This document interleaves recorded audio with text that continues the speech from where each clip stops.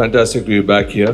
This is one of my favorite locations on tour, so it's always nice to be back here and especially be with people like the president, the captain, and the entire committee is fantastic.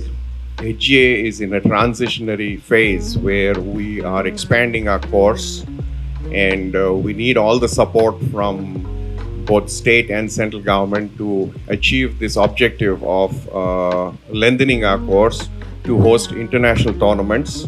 We have a master plan which we have proposed to have a length of about 7,000 yards for the professionals.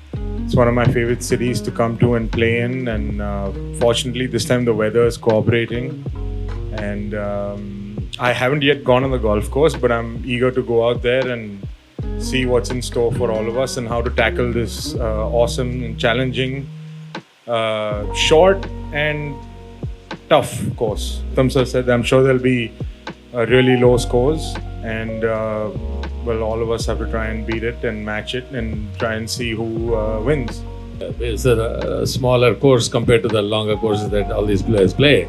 Even though we have our independent, interesting challenges we have, this course is small, so we need to create the roughs a little longer and more challenging. I mean, the course is playing great. I mean, the layout is fantastic, and I mean, some of the tee shots we have are quite exciting and quite scenic as well. And I think hosting goes a long way in helping promote that competition. So we are very happy for the opportunity to support this tournament and help 126 players prove their mettle on the course.